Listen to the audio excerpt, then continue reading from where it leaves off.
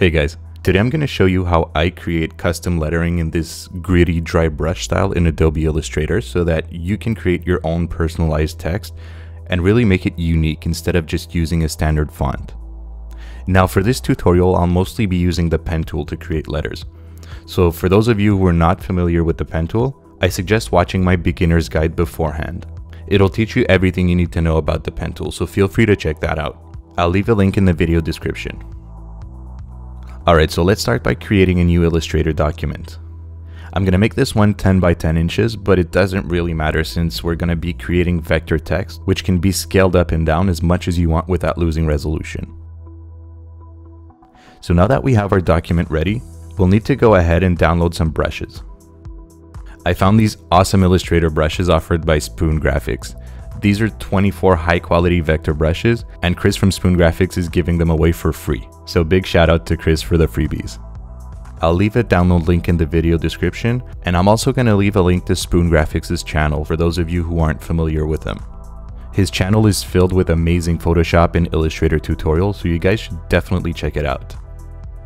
Alright, so once you've downloaded the brushes, you can go ahead and unzip the file.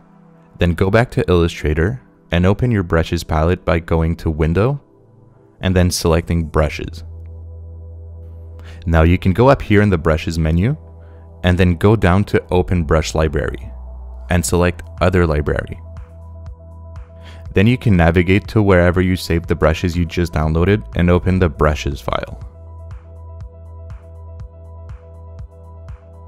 You should now have a new brush palette with all of your new brushes. And I'm just going to close this one here. Alright, now you can either start tracing freestyle, which is fine, or you can sketch out your word on paper and then scan it to have a general idea of the style you're going for, which is what I'm going to do. So I'm just going to drag and drop this sketch to my artboard. If you don't have a scanner, you can just take a picture of your sketch with your phone and upload that to your computer, which will work just fine. Now I'm just going to make it bigger by holding down Alt and Shift to keep everything proportionate and then dragging this upper corner. And I'm going to take down the opacity up here to about 30% so I can still see it as a reference in the background, but it's not too dark. Then make sure you have your sketch selected and press Command 2 or Control 2 on PC to lock your sketch, so you can't accidentally move it around later on. Alright, now let's start tracing our letters. So let's go ahead and bring up the pen tool by pressing P. And then make sure that the fill color down here is set to none and that the stroke is set to black or any other color. So I'll start by tracing this part of the B here by creating my first path right here in the middle of the bar. And then I'll select one of the brushes we just downloaded. So I'm just going to go ahead and pick this one. Now the weight of the brush is a bit too thin, so I'm going to go to the stroke palette and increase the weight to match my sketch. This looks good enough. And I'm just going to adjust the shape by moving the control points and the handles until I'm satisfied.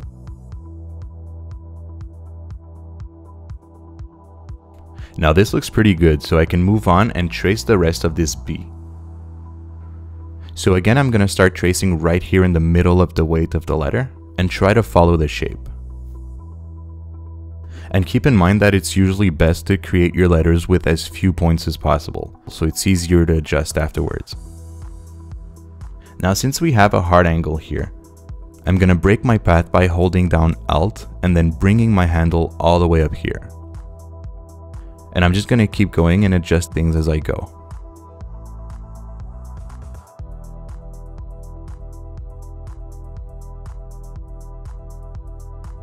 Then I can go on and select one of the dry brushes. Try and select different brushes every once in a while to create some variations so that it looks more natural. I'll just go with this one for now, but we can always change the brush later on. And again, I'll bring the weight up so it looks thicker.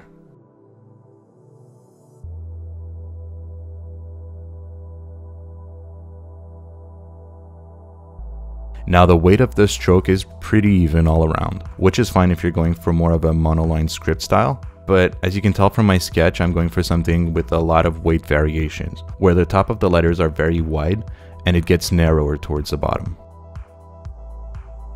So I'm going to adjust this with the width tool, which you can find right here or by pressing Shift and W.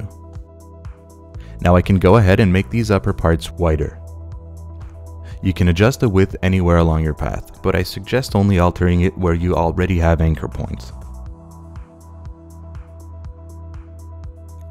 And as I'm heading towards the bottom of the letter, I progressively make the weight smaller.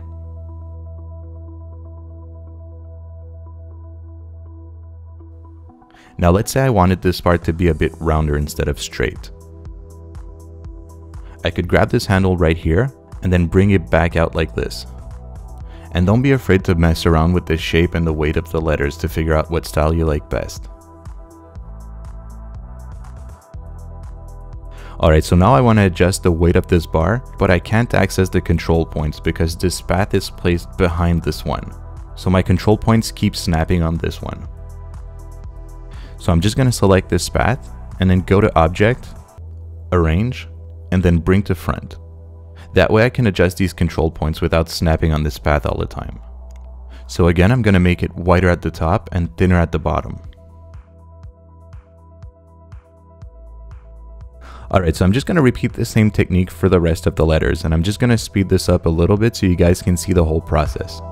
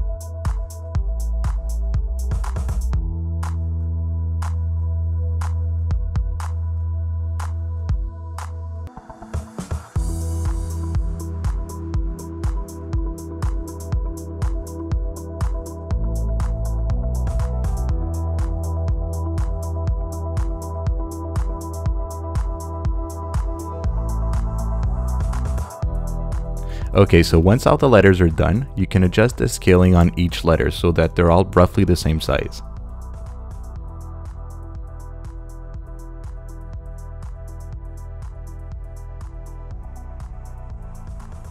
And then feel free to move them around just to make sure that the spacing between the letters is consistent. By doing this, the composition of your word will look much more uniform as a whole. Once you're satisfied with the overall result, I would suggest duplicating your word by selecting everything and then keeping Alt pressed, and then dragging it out to make a copy. So this one would be your backup in case you want to go back and change anything. Now again, select the whole word, then go to Object and select Expand Appearance, which is going to outline all of your paths. This will allow you to scale your word up and down without deforming your strokes. Then you can group all the letters together by selecting everything and pressing Command G or Control G on PC just to make sure that everything stays together. Now I'm just going to get rid of this sketch in the background since we don't need it anymore. So I'll just go back up here to Object and select Unlock All. I can then select my sketch and just delete it. Now you can always go back and edit parts of your text. And let's say I want to change the color, for example, I can just select my word and then double click over here in the fill color and select any color I want.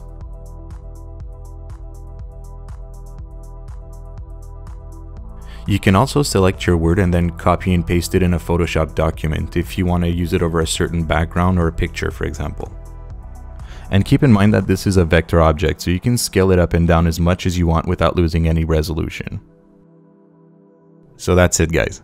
I really hope you enjoyed this video and that you'll try different types of lettering styles using this technique. And as usual, if you plan on posting this on Instagram, make sure to tag me because I'd love to see what you guys do with this. Thank you so much for watching, guys, and I'll catch you in the next one.